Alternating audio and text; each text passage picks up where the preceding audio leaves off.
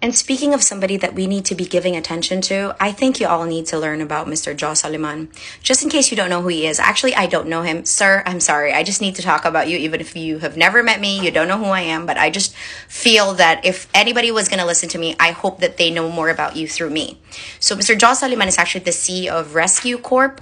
Rescue Corp is actually in charge of the One Hospital Command Center, which means that they work with the DOH for free. It's a thankless endeavor that helps the DOH connect hospitals and citizens with COVID. But instead of, the overwhelming surge of NCR Plus, instead of people understanding the situation, everybody's just agitated. And on top of that, they are being bashed. And I just want to make this video because I want to just say to the people behind Pure Force, just everybody in the command center, laban lang po kayo. Huwag po kayo mawalan ng pag-asa. We see you and thank you so much po. We love you.